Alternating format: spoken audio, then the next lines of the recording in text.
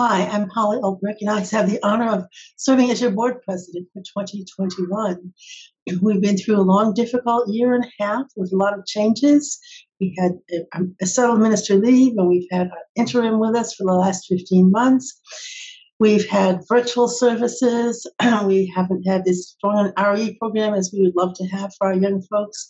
So a lot of things are really going to be needing our attention as we hopefully move out of and past COVID and into a new reality that's better than COVID, but different from what it was before.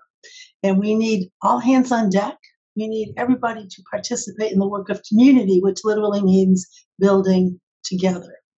We need to build back. We need to build back better, to use a political slogan. And in order to do that, we need as many of you to participate as much as you possibly can, whether it's property work days, attending worship, leading worship, engaging in social action, whatever you do, we appreciate it. We appreciate the work of caring and hospitality and building and grounds and all of those things. But we also need money. We have staff, we have a building, we have expenses, and it's really important for us in order to plan for 2022.